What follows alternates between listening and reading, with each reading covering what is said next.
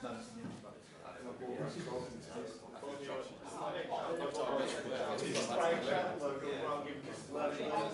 my gaming channel, this is my jam channel, I'm only just done, so be friendly, don't forget to subscribe.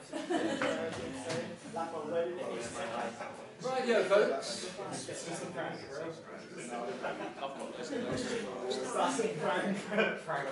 A little, oi, you guys, come on, you're much worse behaved than these guys. It's not reasonable. Oh, Dear me. haven't seen each other in 2 days.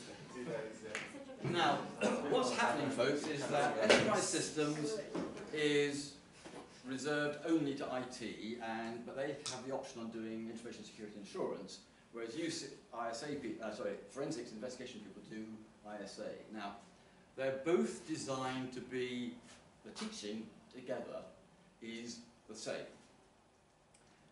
What is different between the two modules is the very precise wording of the title of the assignments. And they are based, and we'll see later on today, just what the differences are. And they're very, very subtle, but they're quite important. So they're tuned, the ISA one is tuned specifically to the sort of things you guys are going to get up to in your future careers as forensics investigation.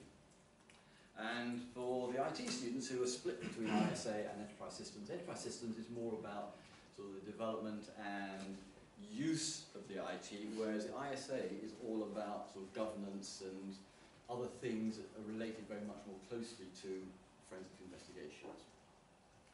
And it's probably for you guys a very new way of working. I'm not entirely sure, but it seemed quite new last year to the CFI people, because there's very, very little topic-related teaching. What I'm going to be doing in the lecture, and you can actually look at all of these lectures from last year, or call this a seminar, from last year. There's videos for last year's ISAES seminars and for the previous years up there as well. So you've got two years lot already there. And it'll be fairly similar this year, but because we're face-to-face, you know, I can see what you're doing, I can see how you're thinking, and we can sort of change the emphasis. It also changes as well as what's going on in the big wide world, because I keep up to date very much with all of the sort of goings on in the big data world, in the analytics sphere, in governance and so on. So I'll bring a lot of current issues that are happening here, but much of what we're doing is kind of pulling together everything that you've ever learnt. It's called a capstone project, or capstone module, and that really means it really brings together everything you've learnt, module by module, year by year. Same sort of thing that you guys have been doing, but even more so. And how many of you in forensic investigations went on placement years last year? So quite a lot of you got real-world experience of using some of these techniques, I guess. And so you can bring that into your work as well. So let's just have a little look at the module spec for Enterprise Systems. The wording is almost identical in both of them. And this part here is slightly different. So Enterprise Systems, the ISA people, have a look at the precise learning outcomes. You remember they're the things that at the end of the module you will be able to do, provided you've engaged. And you guys are here, but obviously engaging from day one, which is good. That means you're likely to do it very well. So that's the sort of words for Enterprise Systems. I'll call up the ISA ones as well for you, because it's kind of useful to have both of them handy.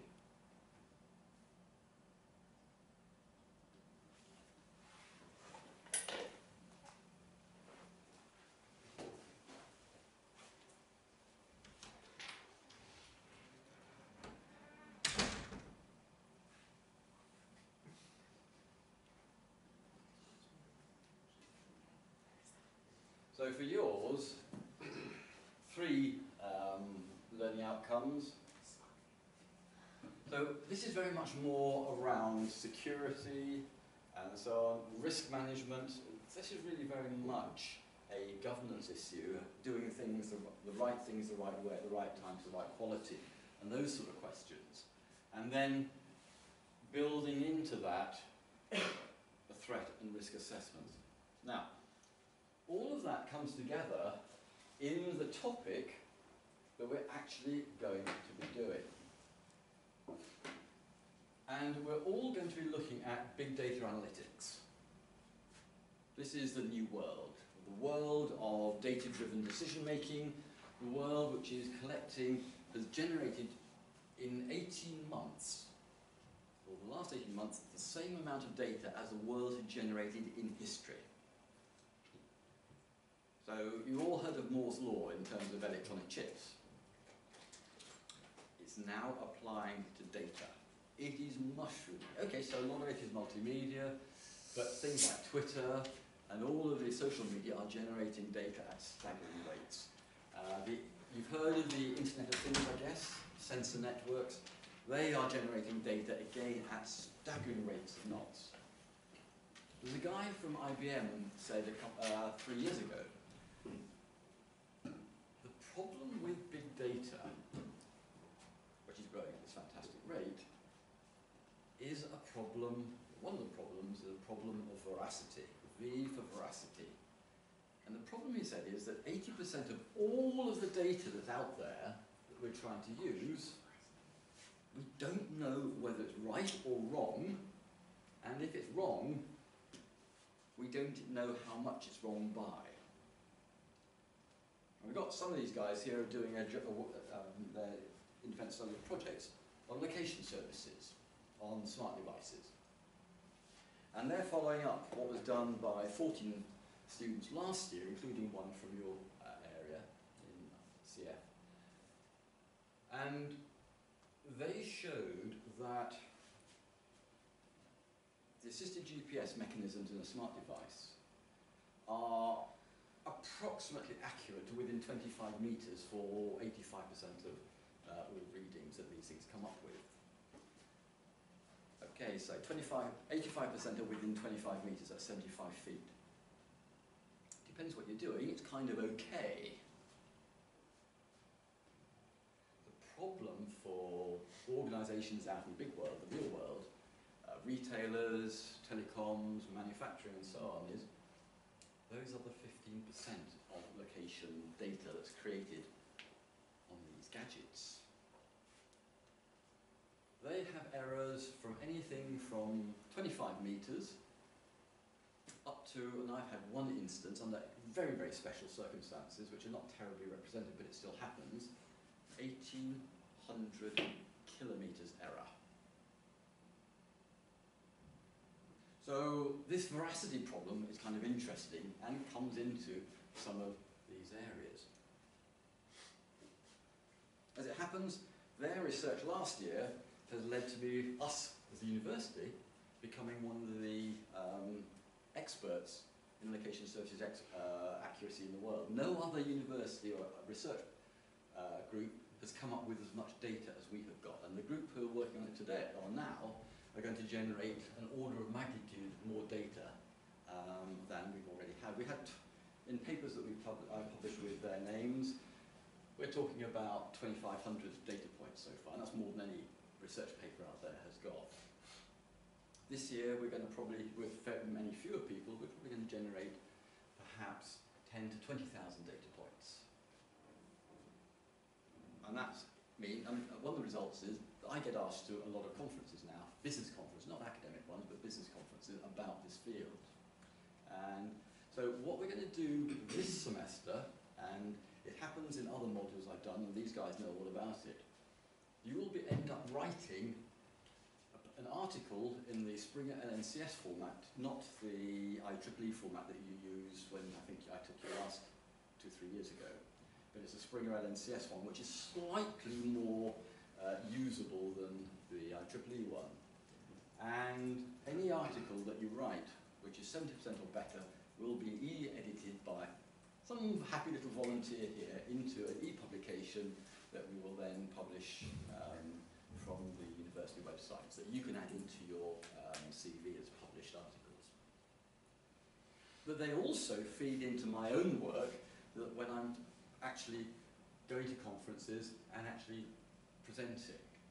Your research will be acknowledged, and it then gets into what's happening in the outside world, where we are beginning to influence the way that big organisations and little organisations look at big data, and we're going to be looking at this term at decision making.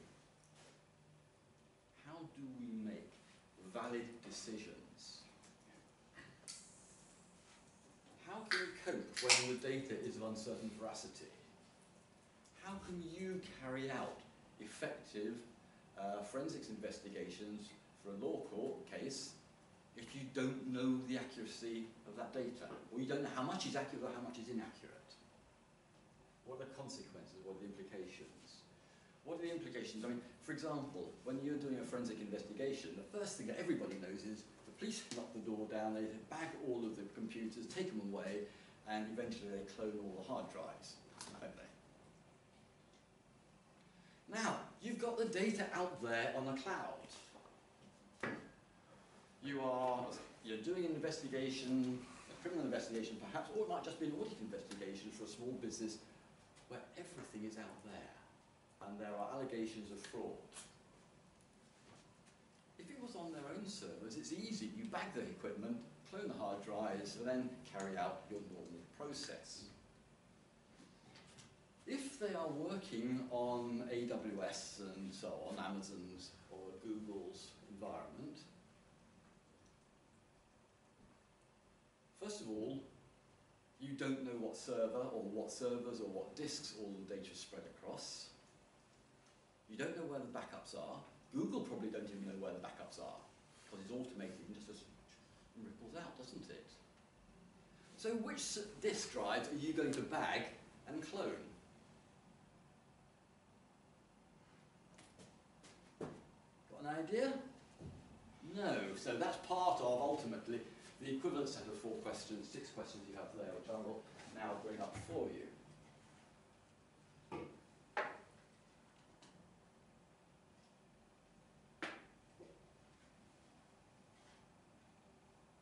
You have for ISA questions of ethics, trust, governance, security, audit, provenance.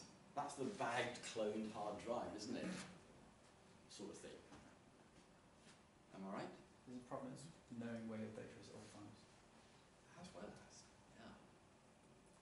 And if you are using software as a service, as SMEs will be using it often now, yes, you kind of know it's come in, maybe off the keyboard of a staff member.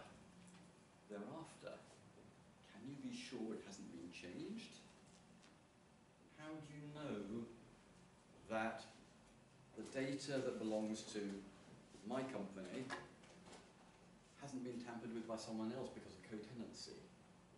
You've heard of co-tenancy, have you, in servers, in the cloud? Yeah. So these are the questions you're going to be, in ISA, Information Security Assurance, you're going to be asking in relation to big data analytics, data-driven decision making. Enterprise systems are looking at a slightly different variation,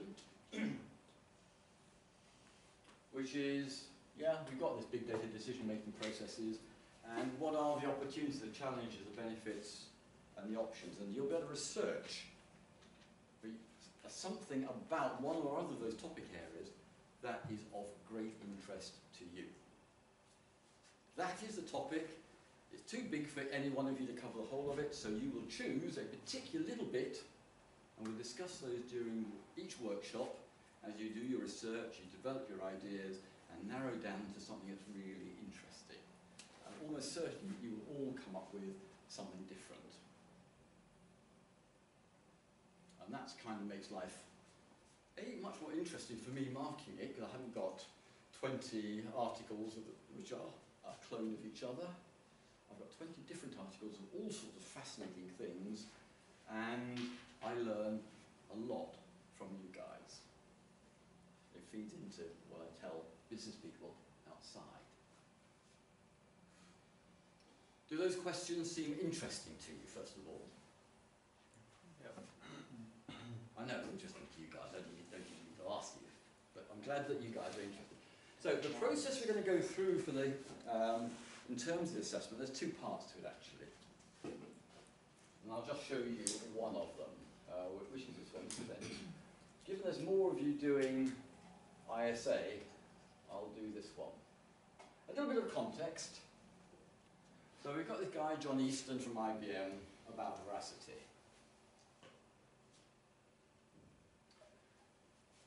For the security side of things, you know, smart cars, not just smart cars, but also autonomous cars, is going to become kind of significant.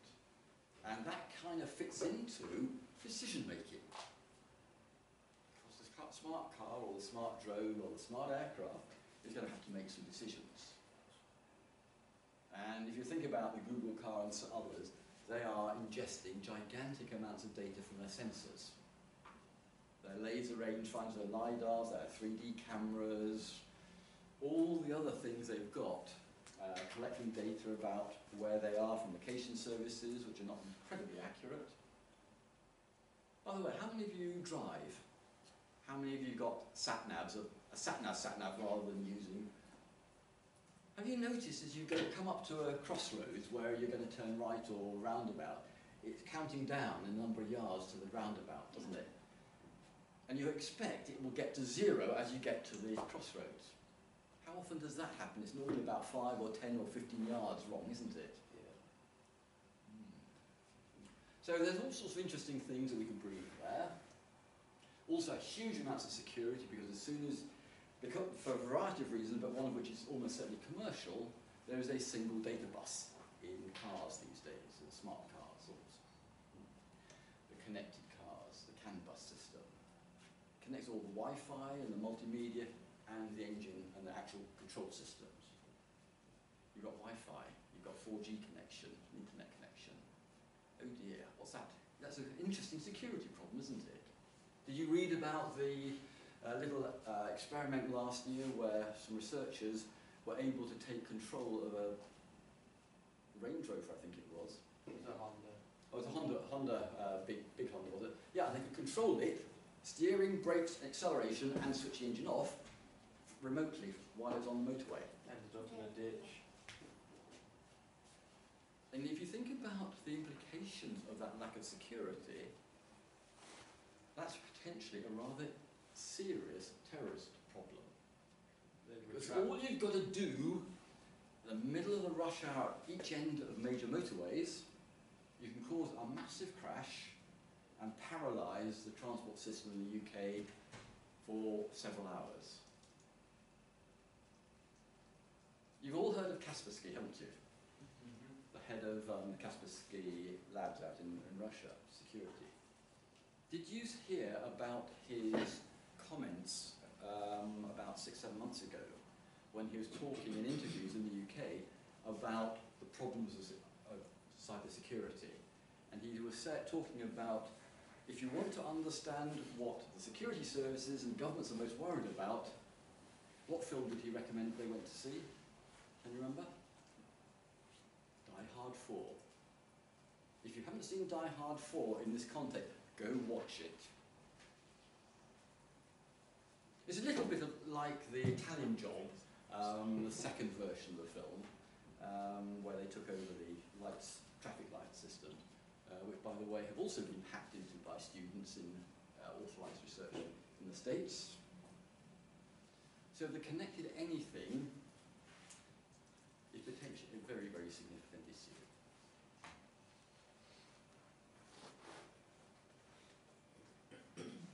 So the assignment, it is a portfolio, i.e. there are two things you have to do.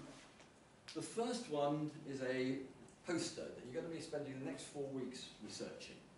You will just narrow down onto your topic, your precise topic that you want to work on, that you will be writing your article about. And for the first 4 weeks, part of the work, or a lot of the work, is going to be finding out the data, the information that characterises why your particular area is really important, and provides information in an infographic poster sort of form the data, the graphs or whatever that will grab the attention of the person who looks at your poster and tell them or make them feel, I need to read that article. I mean, you're all aware of things like, used to things like abstracts, aren't you? The way that we sell our article or our paper to the reader to tell them why it's worth their while investing some time. Think of this infographic poster as a pictorial way of presenting your abstract, of the problem, the size of the problem, not necessarily the summary, because you won't have got to that stage, obviously, like that. So, and then the other part is a 5-page report for the main written part, excludes the title page, the table of contents, the abstract, and the bibliography, but 5 pages from the beginning of your introduction to the end of your conclusion, in the Springer LNCS format, and 5 pages is going to be around about 2,000 words-ish.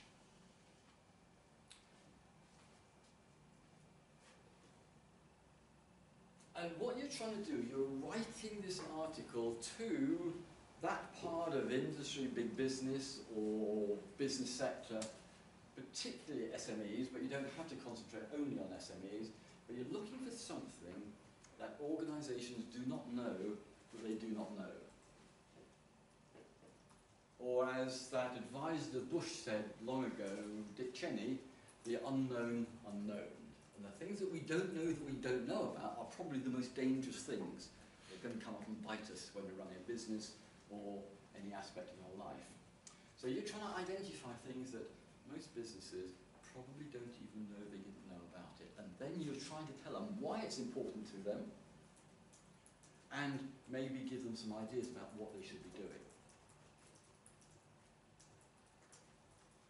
At publications, by the way, those people who volunteer, or that person who volunteers to edit the collection together of the 70% plus articles, will be able to get another entry in their CV of editing something.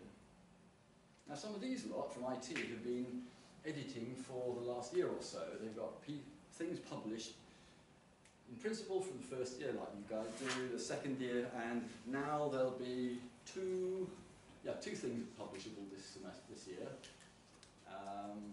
In fact, 3, because I've decided, or we've decided, the best of your presentations, 70% or above, with your permission, will go up on the web to showcase our use of Watson Analytics.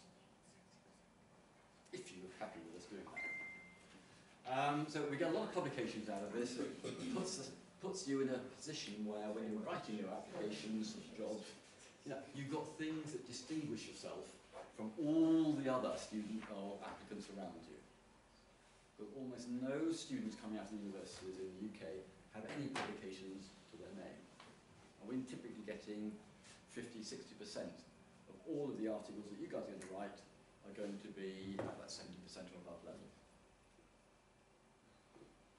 Now, even if you typically get a 2.2 or a 2.1 level, most of you are going to get up into the first class honours in this module, provided you engage, research deeply, and write well. They know about all this.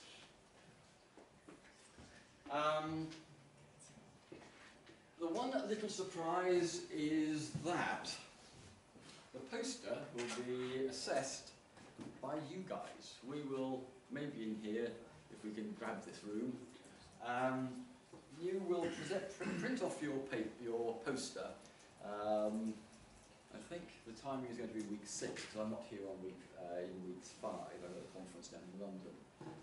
But you will bring your beautiful colour infographic poster. I will provide blue tack, and you'll spread them around the wall, and I will provide marking sheets, and you will go and assess 5 of the posters according to criteria which we will develop in week 4. We'll actually spend some time in here working out what are the 6 or 8 criteria that you believe are the best way of assessing an infographic poster.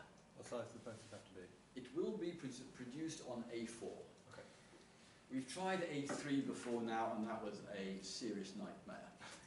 A was expensive for you guys. We did A2. Yeah, we did second year. Oh, A2. Oh, yeah, I remember, yeah.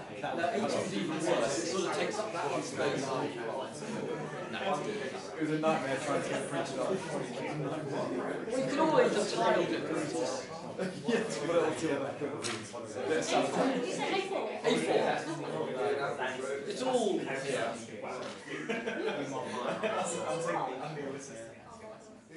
So Thursday, 25th of February, we'll be in somewhere, probably here, and we will then do this peer assessment. Now, is our final grade for the infographic purely peer assessment, or is it No. 50-50 you? no. What I do, what we'll do, we'll have one or two colleagues, most will be there, and probably Dave Voorhees, he normally comes, and typically Virginia or maybe Asma will come, and they will mark some as well. What we do then is all of the sheets of paper, you will carefully stack them together for each poster so they align up, so I can actually work out what's going on. I will then record the mark for each one of those in a spreadsheet, and I will also have in a few other columns those marks which I have given and the other academics have given, which give a sort of baseline. And then there's a sort of an averaging process. If there's some ridiculously low marks or some ridiculously high marks, where the outliers, I will probably carve those out. So you get, and it turns out that first, you guys, by the time you have created the marking scheme, either the criteria, and only mark on the basis of 4 columns. There's oh dear, which is worth about 10% or something. Okay, good, and wow. All terms like that. Yes, that's like. So it doesn't make it too difficult. You've only got 4 options: that oh dear or wow, and then a couple in the middle. And then by the time you've got a mix of oh dears and wows and fantastics and etceteras, it actually produces quite a nice profile, and almost always, the marks that you guys come up with actually are within a gnat's whisker of what I would have given you anyway. But it is my responsibility to moderate them, so I will actually look at each poster, see what the moderated level is, and does that actually match with what I would have given it. Now, there's a good reason for doing this, is to do with employability. Those of you who were on placement last year realise that you have to assess your own work all the time and try and get the best possible work done. And secondly, those around you in your teams are going to be assessing each other. And so it's kind of helping you to develop this sort of understanding of how business works, how you will be working in your teams when you get a job.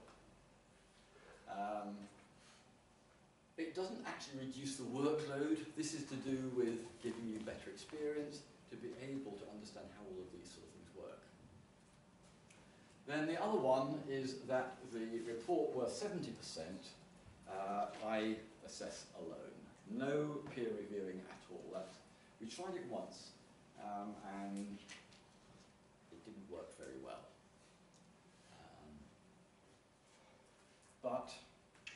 And there's some dates in here which are the same for both versions.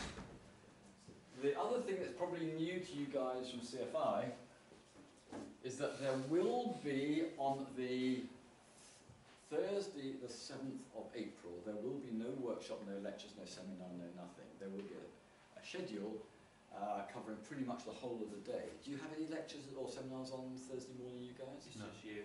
Pardon? Just you on Thursday. Just me, and the same for you guys, isn't it? Yeah, that's okay. So we'll spread it out across the whole day, pretty much, and there'll be a schedule of 15-minute intervals, roughly, maybe a bit more, depends how many there are. We'll do it 15 minutes. And you will come and see me. You will have submitted it the night before, on the Wednesday evening, the 6th of April, and on the 7th, you will come and see me, and I will give you feedback based on the rubric, the marking scheme and so on, about where your article has got to and the things that you can do to improve it. Can we approach you beforehand at all? Pardon? Can we approach you beforehand at all? That's what that's the purpose of all the workshop sessions is. I mean, the idea of the workshop sessions, guys, is that you're doing your research, but you've always got me there to ask questions. And, you know, we've got probably about 12 or 13 per group.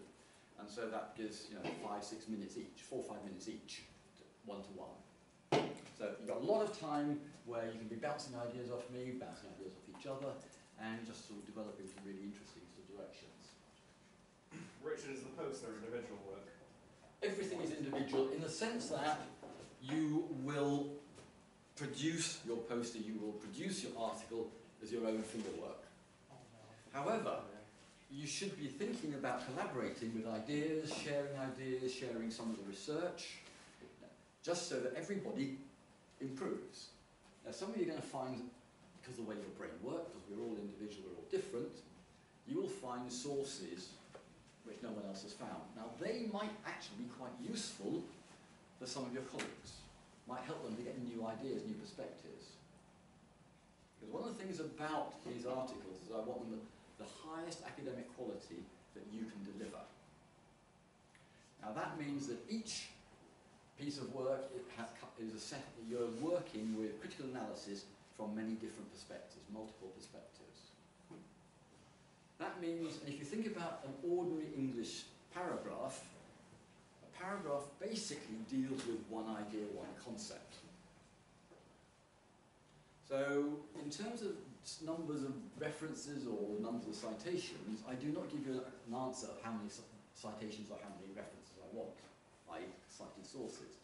What I will say, however, is we're working with critical analysis, which you all know about, which is comparing and contrasting ideas, isn't it? And the citation tells the reader where that idea came from. So if you're doing a descriptive paragraph, one citation at least per paragraph.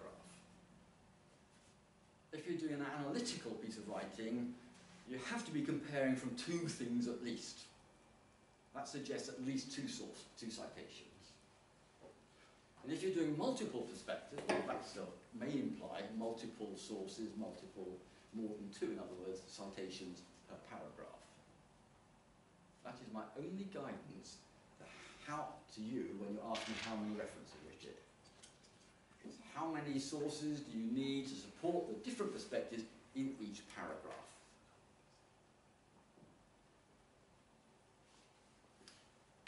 Now, having had this formative review on the 7th of April, you then have 3 weeks to incorporate all of that information you've got from that review session to improve it for submission midnight, well, 11:59, Wednesday, 27th of April.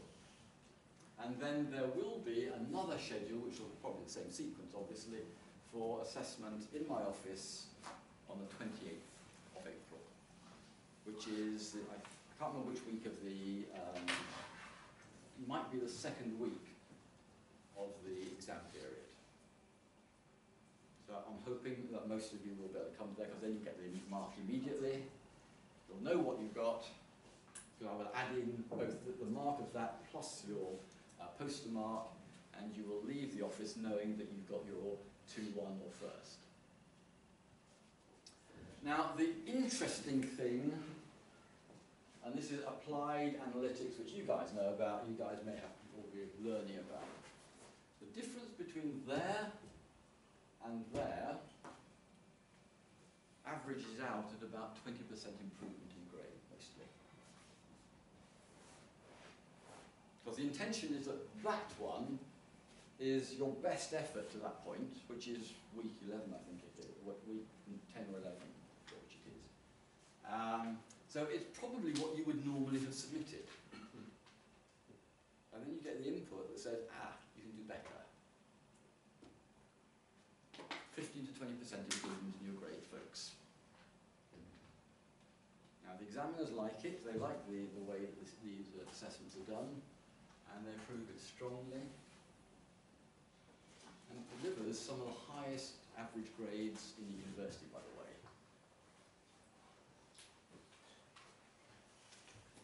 So the learning analytics are use of analysis tools on the data from marking between the final draft formative review and the final summative assessment, i.e. the final grade you're going to get, shows they like the grade profiles. Something like 50+% get firsts, something like 75% get 2 1s and above. And if you follow what's done across here, there should be nobody getting lower than 55%, as long as you do the work. Now, there are 3 criteria, and these are identical. Excuse me.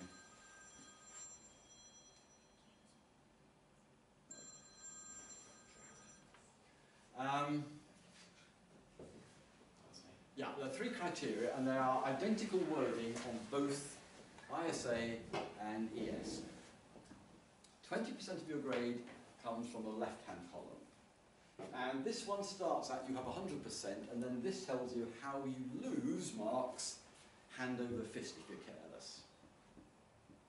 That's 20%. If you format it perfectly, using the LNCS formatting tools properly, you've got 20% in the bag before you start.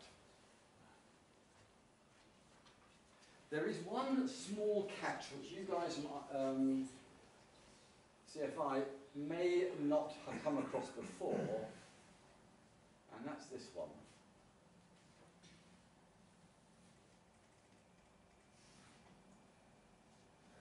Again, as an employability issue, this is all about employability, that column. Writing your reports following the instructions. Now for you guys, if you're going to go to court, or you do it working for some of the big consultancies, you will be given templates which you have to follow precisely, aren't you? Almost certainly. And across all of you, you will be working in businesses where they will use templates. Now, templates in Word are a bit breakable, and so that's kind of useful to learn how to deal with at least the Springer LNCS one, but you will often be given very, very tight length guidelines. And for this one, you have 5 pages from the beginning of the introduction to the end of the conclusion paragraph, 5 pages, plus 0 lines. It must not leak over, other than when Turnitin blows a fuse, which would be 2 to 4 lines error. But in the Word version, it must be exactly 5 pages plus no lines, but it could be that much less. So you could do 10 lines short. Now that's like how most and I work often.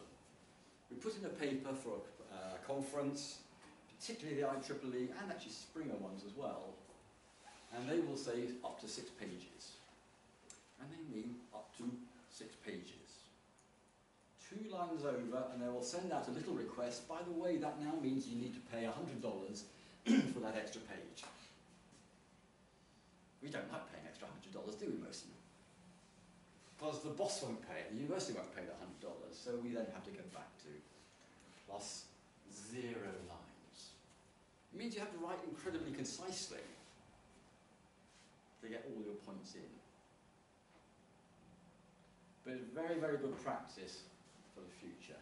And if you don't use a template or don't make it work, you can lose all of that 20 marks, which is kind of a pity, because that's the difference between a 2-2 and a first. 55 to 75 and so on. The other columns are about the topic and about the argument.